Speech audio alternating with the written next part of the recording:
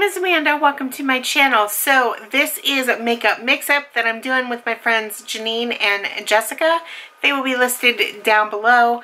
Last week I was really excited because I got the Kat Von D Fetish palette, but of course I ended up probably choosing the hardest, well, at random, the hardest shade for me to deal with in the palette, and that was this one, and it was called Naughty. Well, I guess at least it wasn't this one, which is rubber, but this one was interesting. I did it in my brows, I did it on my lips, I did it as a contour.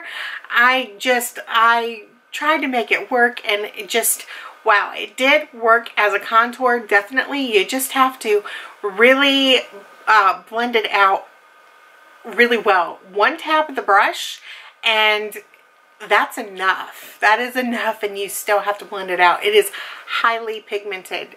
Definitely impressive. So I'm going to go ahead and I'm going to bring up the wheel, and we're going to see what we have planned for the next week.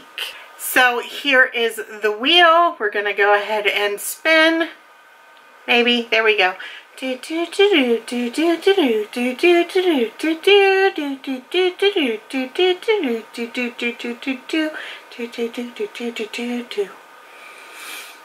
Darling girl, to me, you are perfect. Okay, I will be right back. I was a little nervous there for a second because I had a trouble finding it.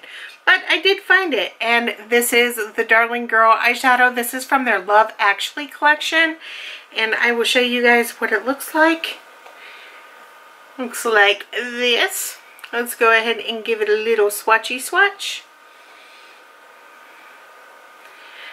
That should be a really easy color to go ahead and use, especially as a highlighter. I think that that would just be really beautiful, considering this is all about using things in a way that you aren't supposed to. This screams highlighter to me. It just really does, and it's just stunning. It's stunning, and definitely maybe on the lips, just in the center. So I'm gonna have some fun with this. We're gonna see how this goes. So that is all that I have for you today. Be sure to go ahead and check out Jessica and Jeneanne. They will be listed down below, and that is it. I hope that you guys have a wonderful day. Be sure to like, comment, and subscribe, and I will see you guys tomorrow. Bye!